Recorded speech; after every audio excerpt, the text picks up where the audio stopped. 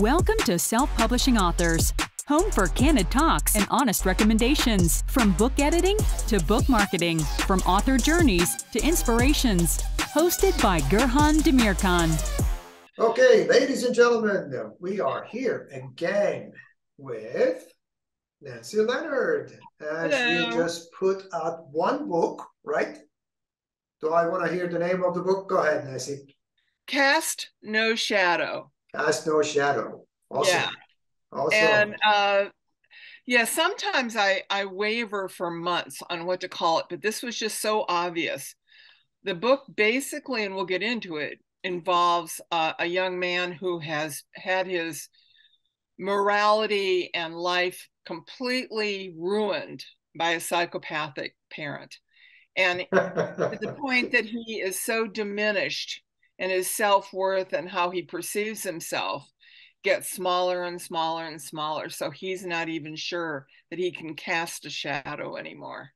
And that's a low point. So we'll just leave it at that. But that's where the title came from. That's where the title came from. Cast No Shadow. Right. Well, I remember doing the cover, and I remember your instructions, you know, how you specifically said, this guy has to look this way, and it needs to be that way, you know. So now we know why all these things, all, you know, intricate parts of the cover. Cast No Shadow. Okay. Yeah. The books have been evolving, you know, as you know, Gurhan. I've been writing for 11 years now, and they keep getting deeper is too simple a word, but more introspective, more integrating with the modern world. It's been an intellectual journey, and I'm particularly proud of Cast No Shadow because it's sort of another evolution into the real world. We were talking about what to call it, you know, like what genre. And it's very difficult to classify.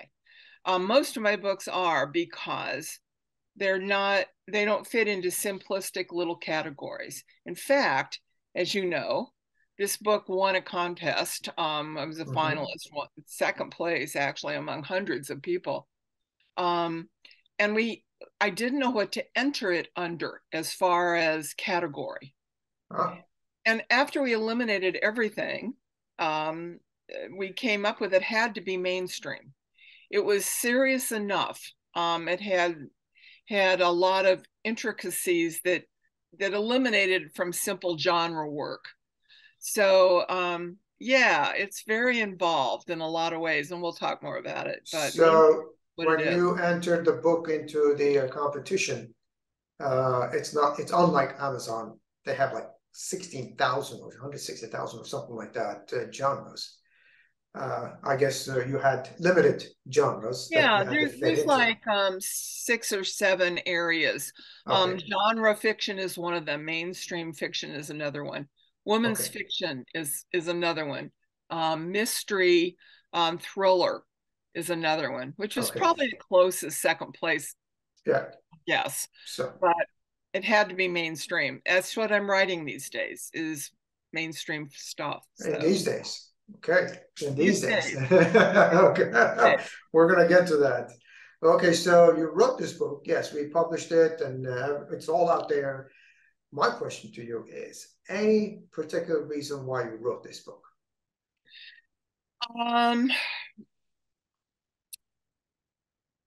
If you know anything about writing, a little bit. I know you do. One of the things that inspires readers to continue reading a book is unanswered questions. In other words, you build tension by asking a question that needs to be answered, and the reader can't stand it until they keep going and find the answer. Okay. That happens over and over in my books. It's one of my strong suits, I know. And in particular, this book, the whole book was an answer to that question that was raised in the second book. 2 books ago. It had a whole other area of concentration. But one of the key questions that was never answered is why would these two affluent young men be driven, I don't want to let too much out of the book, but to attempt an murder and assault? What would have led them in their lives to do dastardly things? Okay. It was never answered, but I had to answer it. I had to. And there was a book in the middle, a third book, but I knew that Terry Prasanna and I talk about it a lot. There are sometimes you have to write. You have to. It bugs you. It's like a little nudge. It's right at the back of your head. Yeah, that you can't let it go. And the question was, what could have possibly driven these two young men to this situation? Okay. That's it. So the reason actually is coming from the previous books. Right. Okay. It was one final big question that was left unanswered. Okay. That I had to answer in my own mind too. Okay. So this is all fictional, right? And it has nothing to do with personal or any story that you heard, anything like that. Sort of. I got you. That's the question that needs to be answered, right? Yes. No, we have to answer the question. All right.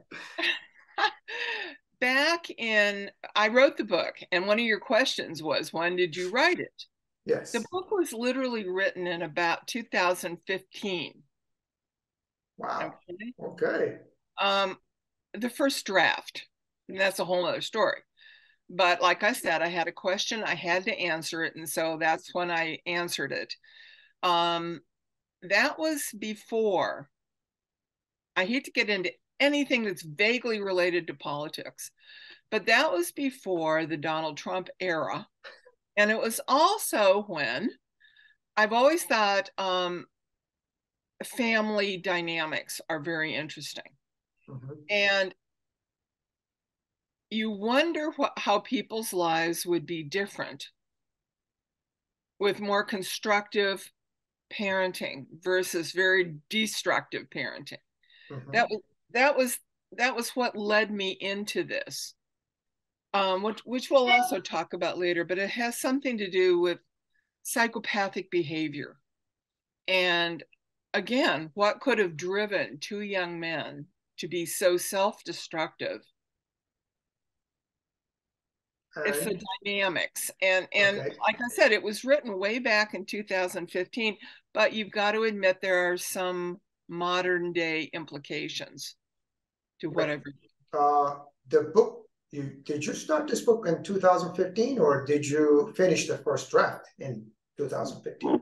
Well, when I finish your first draft, the plot is done, the characters are done.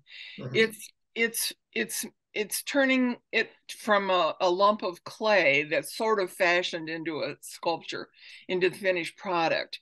I fine-tuned it over a period of time in multi-editors, and we can talk about that later too. But the story itself was completed probably in 4 to 5 months in 2015. And it really has not changed at all as far as the underlying story. It was done. It flowed onto the paper, and it was completed that year. 2015. And why would you wait until 2000? When did we publish this? 22, right? 22, right? Yes. So why the difference? Okay. Publishers. Okay. Question. Maybe I shouldn't ask this question. No. It's really important, and it's really vital that that people understand the challenges of the publishing world right now. There are fewer and fewer major publishers. It's like every other large business. They're consolidating and consolidating. Yes. And when you do that, you start focusing on money and how can we maximize profits. And that means fewer writers, and that means just a very few of the big names, and then advertising and promote them beyond belief. Yes. Okay. So one of the publishers that picked up the book also published my third book. But they were primarily romance authors. Now, I was glad to get the book out, but it was not what I wrote. And they were seducing me into thinking that they were going to expand into all these other areas, but they didn't. And they didn't do the background advertising and work. So what I'm trying to say is that it took a while for us to realize that we were not a good fit. Okay. And then I was involved with other books, and then COVID hit, and I just kept writing. And finally, I had to get serious about it. And so that's what happened. And you found the best guy ever. It took a while to find the best. Yes. That's what I should have said. Yeah. I'm going to put a big sign on the screen. It was me. Yeah. Well, you are a hybrid, and it works really well, I think, in the modern world. And I think it's going to be outstandingly good. Yes. But we'll see. But I'm very pleased so far. So far, so good. So far, so good. So 2015, this book is finished. 2022, we publish it. We did the cover and everything else. And did you do any research on this book? You know, when you were writing, you said psychopath that, and et cetera, et cetera. Okay. It's one of the absolute pleasures of being a writer, at least as the way I look at it, because it opens up avenues of interest. I went to college a long time ago, and I wish I was a freshman going to college now. I would have followed my interest and my passion rather than just take rote classes. Now I have an opportunity, and with the internet, everything that's available, my gosh, and the books, nonfiction and fiction that are coming out, you can explore anything in depth, anything. And it's like, I feel like a kid in a candy store, because I'll start writing a book, and I don't write superficial books. In this particular situation, there were 3 areas of research that I spent a fair amount of time on. It was not painful because I was interested in all of them. One of them was the Blackfeet culture. And I actually got involved with that in the second book. And the novels just happened to be centered in northwestern Montana, up in the Glacier Park area. Now, they go all over the world now, as you know, the Middle East, Eastern Europe, different places. But if I'm going to write and place a book somewhere, I need to understand their modern points of view and what brought them to that place, because that's integral into the characters that I create. Now, these are secondary characters in Cast No Shadow, but they're very important. And so I think I may have mentioned before, I've had a series of editors that I continue to work with for different pieces of the pie. In this particular situation, I cultivated a young Blackfeet woman. She was, I think, like 30 when I started. She's now like me, you know, it's been 10 years. So we have been friends and partners in the editing process for all this time. When she read this book, Cast No Shadow, she said, you've got some of our weaknesses in the book. And she's encouraged that. She's even taken me to some of her failing family connections that have drug and alcohol problems and, you know, different things. She's not Pollyanna in this culture. Okay. But she said, you need to know, and maybe you can work it into the book, a couple of pieces of our history that made us who they are. Okay. I've done fairly extensive reading into Blackfeet history, but 2 major events that determined their outlook. One was the Marias River Massacre. I think it was in 1870, fairly late. And it was, in the scale of Wounded Knee. And, big deal. The American Army was searching for two natives that had stolen some horses. It's a long story. They had literally murdered a white guy who needed murdering, but we won't go into that. Okay. So the Army was out there looking for these two guys. They couldn't find them, but they stumbled across a village of 200 plus Blackfeet women, old men, children, and they just killed them all. Wow. Okay. It's not as well known. A few people escaped. Margie, my friend, her name is Margie Yellow Kidney, which I love. But she has relatives that were some of the few people that literally hid in the snowbanks and under creek ledges and survived that massacre. Okay. The second instance involved, and I'm sure you've been hearing too, about the school programs where they took children away from their families. Yes. This was going on in Blackfeet country until the 1970s.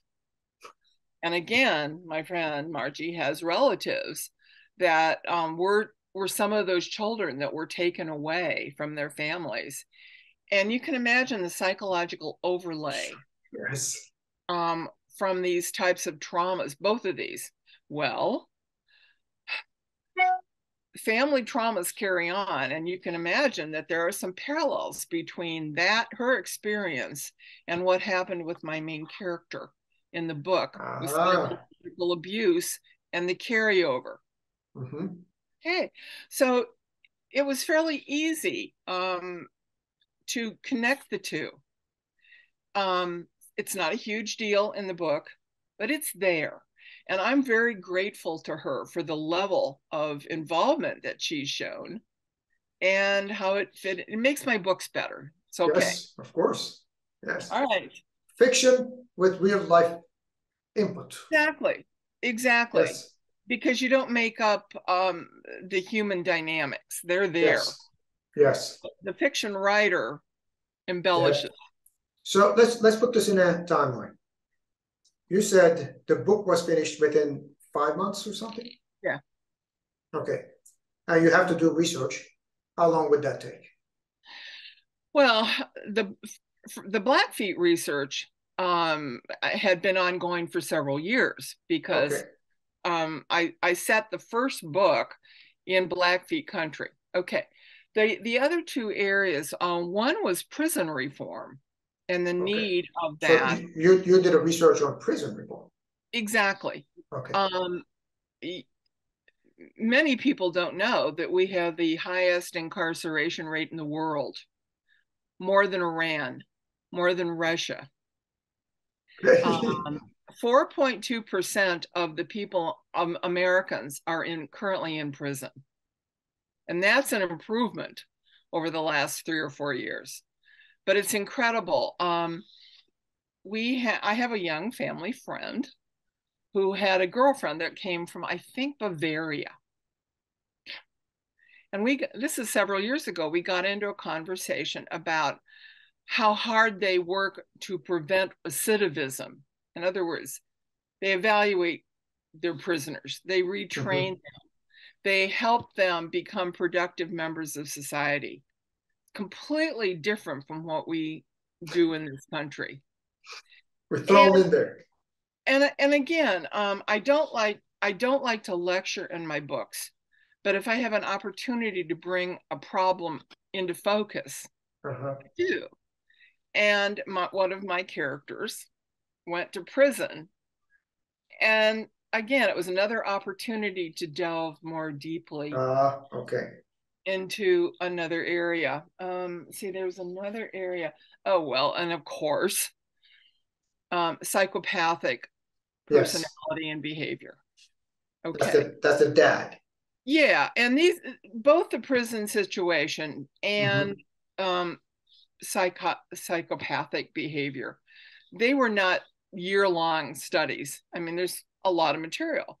Yes. But I bothered to pull up a lot of information and read about psychopathic behavior. I mean, a lot of people just think that, you know, there's only one kind and they'd go out and kill everybody. No, no, no, no. Most psychopaths manipulate other people for their own gains. Oh. And they have no guilt about it. That's what makes them different. Whatever they want is most important. How it affects other people is completely irrelevant. Okay. You may want to shorten this and edit it, but it's a great story. Okay, let's see. I was watching a documentary during this period on psychopathic behavior. It was excellent. And he was talking about some of the things I'm talking about. He was a PhD, somebody, you know, middle-aged guy. And they have determined genetic markers. In other words, psychopathic behavior is both genetic and behavioral. Oh. Okay. It's a disease. It's part disease and part learned. Yeah. Okay. So they have literally identified genetic markers. You know, they're doing all this gene evaluation right now in the modern world.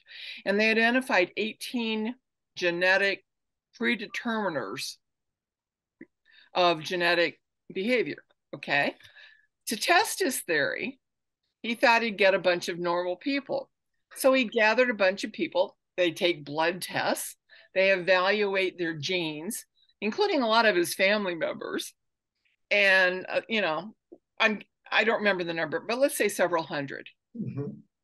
Out of his 30 family members, there was only one person who had a large percentage of these predetermining genes.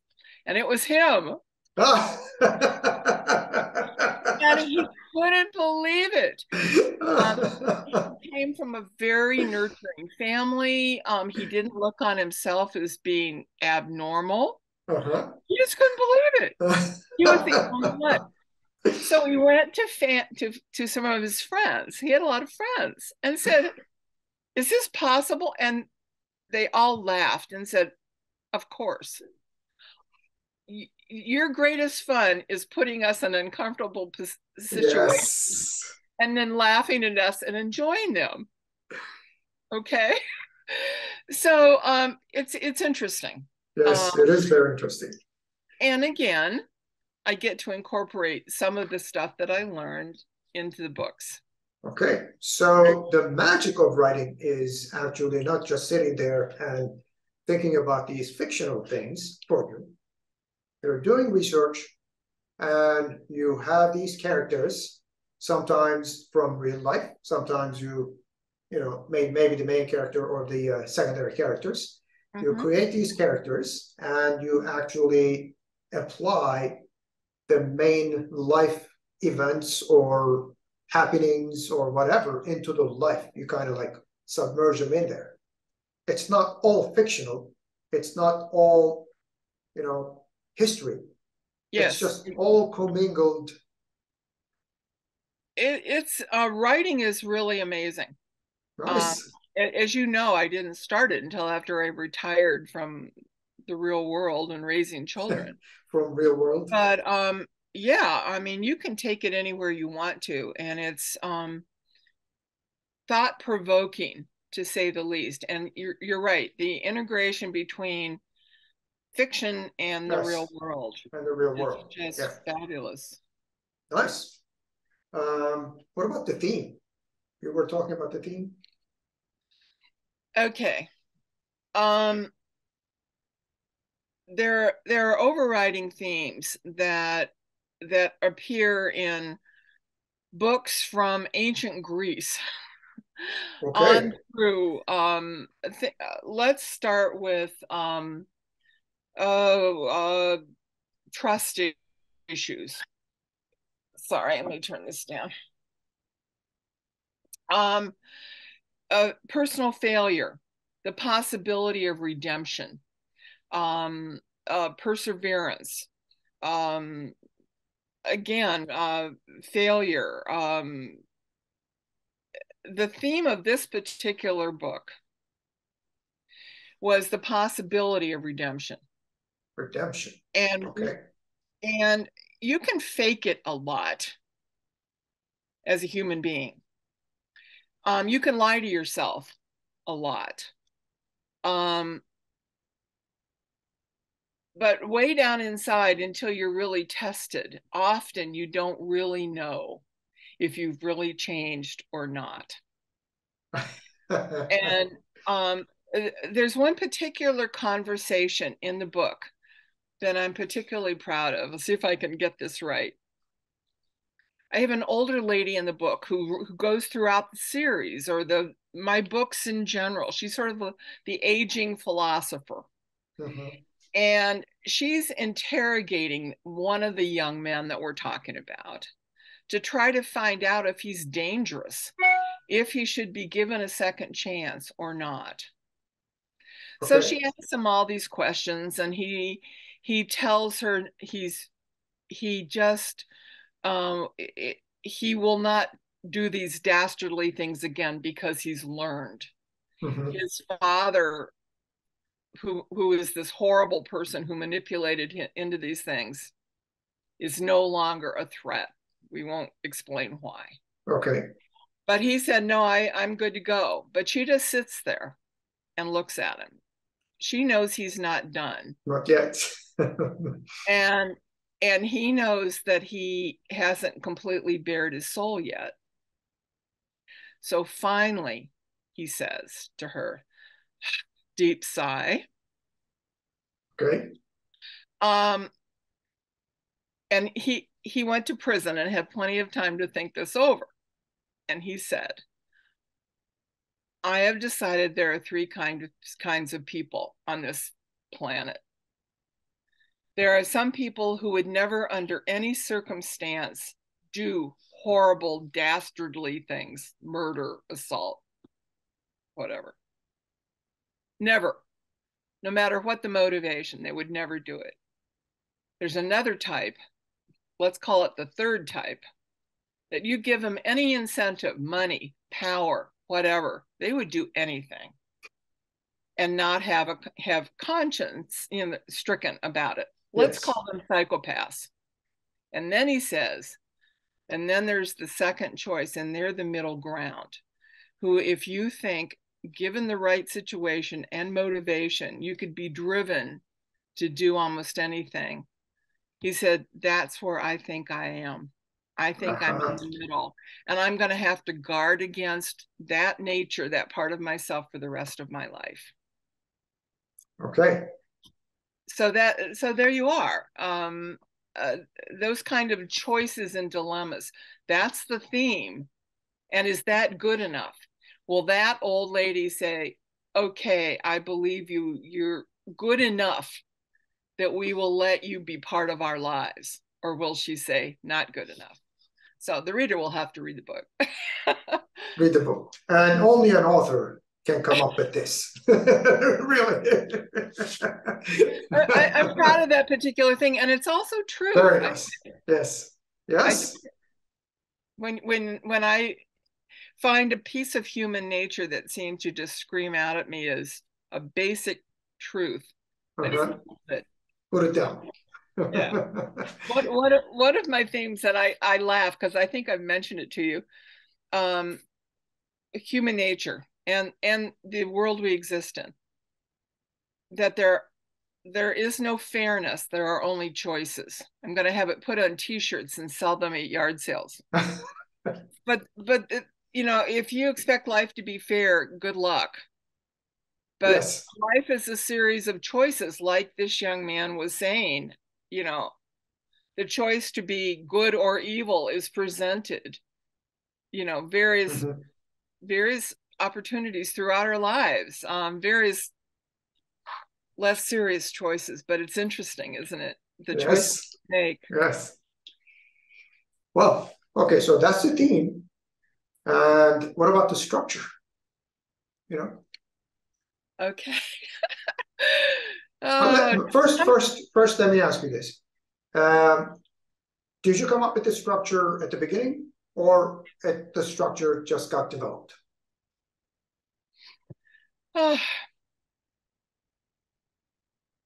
I've read a lot. I've read a lot in my life. If you look, my bookshelf looks like your bookshelf.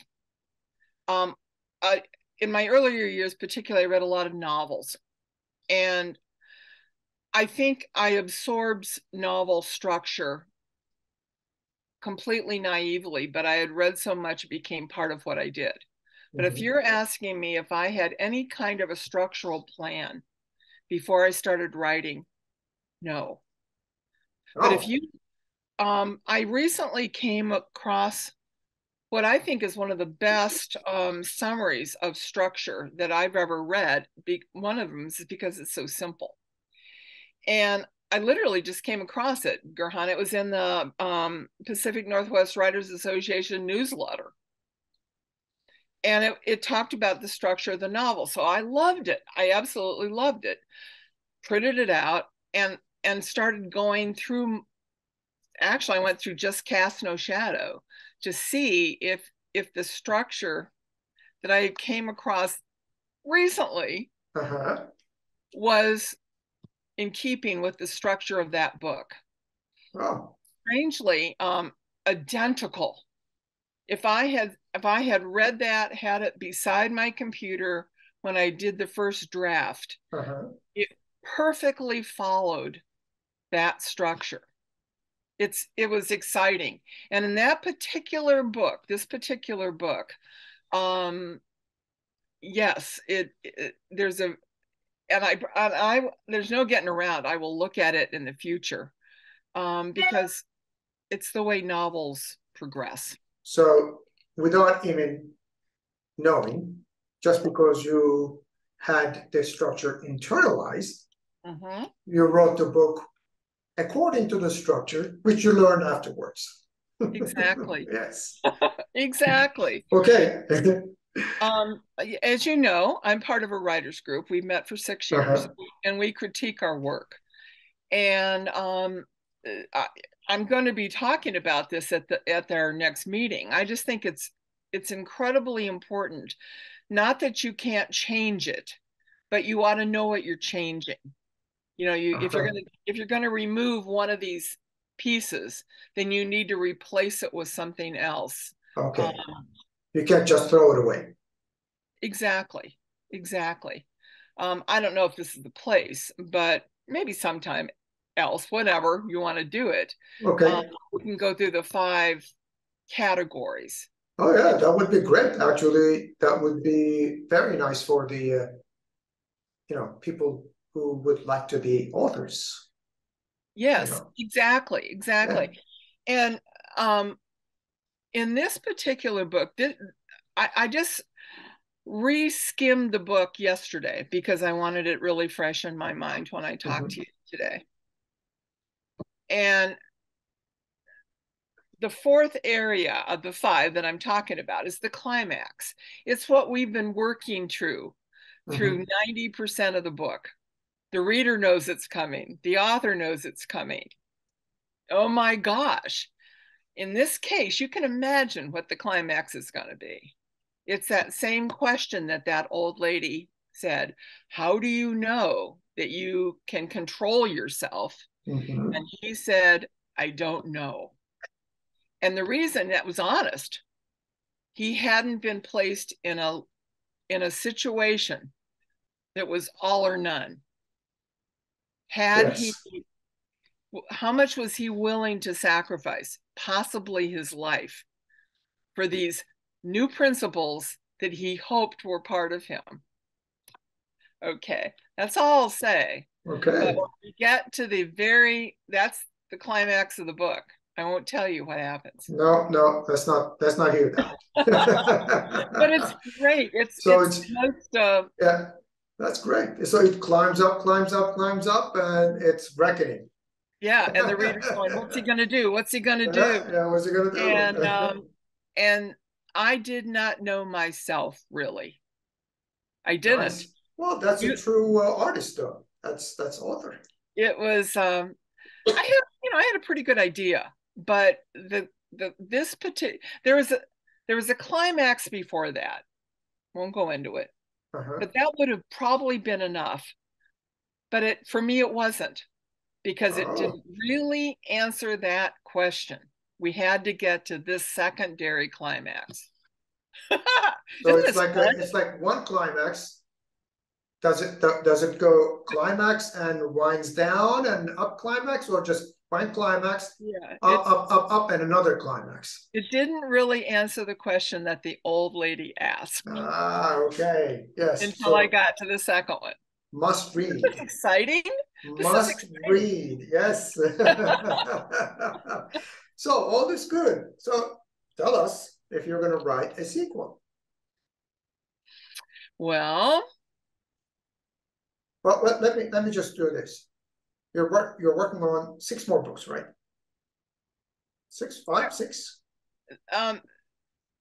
There are 9 of them that are completed first drafts, and you know that I'm working on an espionage novel now. Yes. But that's going to take probably a couple years because I'm having to go back to college and learn about espionage. Yes. But yes,